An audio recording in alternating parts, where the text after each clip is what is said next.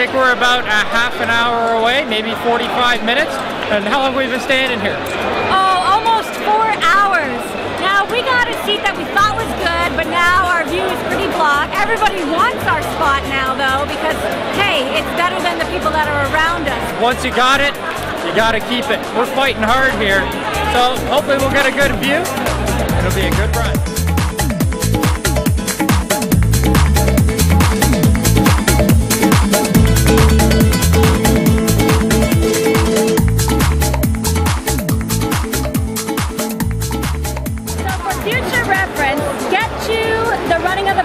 At least 3 a.m. because all of the partiers should stay up all night. And then, to get your spot, just follow the guys that are putting up the barrier. Now, we're standing on a big platform here, concrete platform, and fingers crossed we'll be able to see the bulls. I don't know, it's my first one.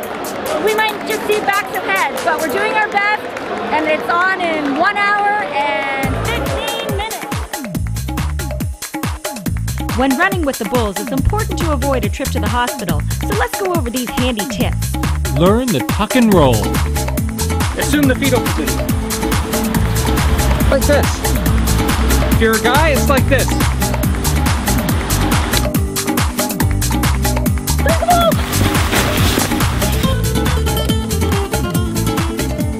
So the next stage in getting prepared for the running of the bulls is practice those neck turns.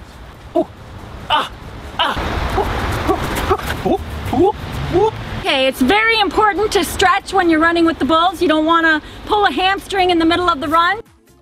And finally, look your best.